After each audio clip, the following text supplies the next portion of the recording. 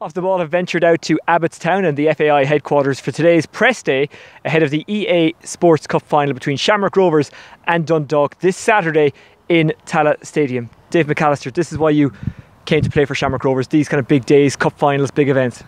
Yeah, definitely. I mean, spending the last couple of years in England, I was talking about one of the lads this morning, I didn't have any chance to get into cup finals. I'd have the FA Cup, I have the League Cup, which are the big Premiership teams winning them ones.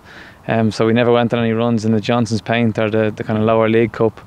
So this was the reason I came back, to win medals, and this is my first opportunity. This, I'm really looking forward to it.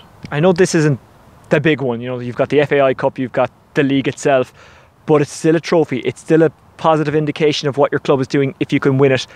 And it is particularly positive for Rovers and Dundalk because they've been in such good form lately. Yeah, definitely. It's two form teams. I think of about 7 in a row now at the moment.